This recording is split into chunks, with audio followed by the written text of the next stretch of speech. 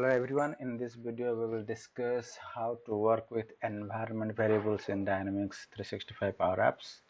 Environment variables are a new way to store configuration values.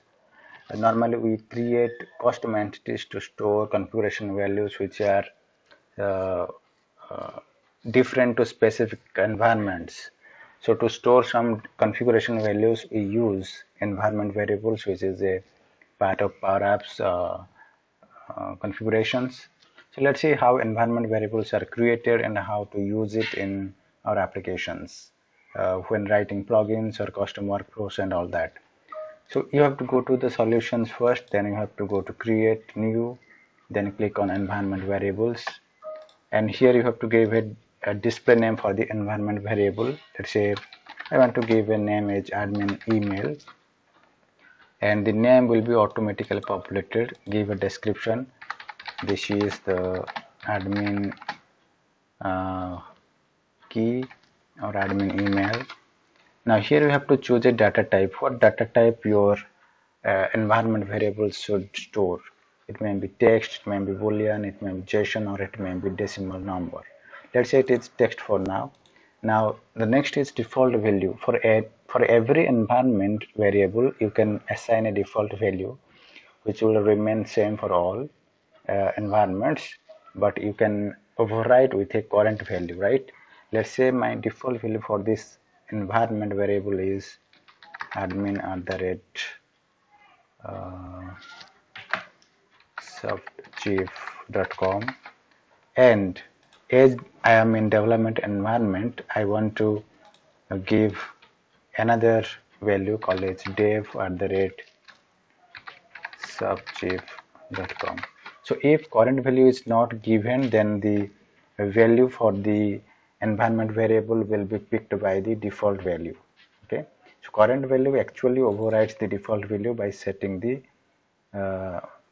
it overrides the default value if you set the current value. Okay, so I have done this. So the plus point of using this environment variable is whenever you migrate your solution with the environment variable to upstream, then while importing the solution, it will ask to provide a new configuration value for the environment variable, so that it is not required to do any extra activity in coding or any configuration. You just give the environment variable value while importing the solution, and that's all. So this is the ease of working with environment variables. Now click save. As soon as you save this, the environment variable will be created in your solution, as this is created for me now in my solution. So this is my environment variable. Now to use it in our plugins or custom workflows or any custom codes, then you have to use fetch XML, because environment variables are stored in two entities. One is called as environment variable values, and the second is environment variable definition. Okay, so to query a specific environment variables from the instance, you have to first go to advanced find by clicking this, and once it is opened, you have to search for the or look for the entity called as environment values. Environment variable values.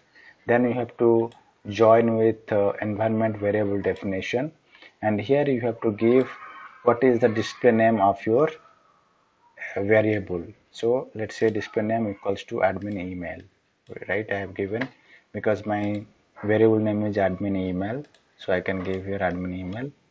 Then I can click result, so that I can see what are the default values or current values that has been assigned to this environment variable, right? So this is the value that has been assigned, which is the current value, right?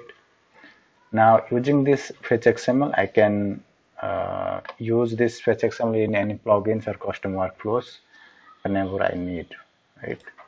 So this is the beauty of using environment variables, which is very easy to configure, and no need to store configuration values in custom entities. Okay, so thank you for watching this video. I hope this helps in your development activities. we will come with some more videos in next time. Thank you.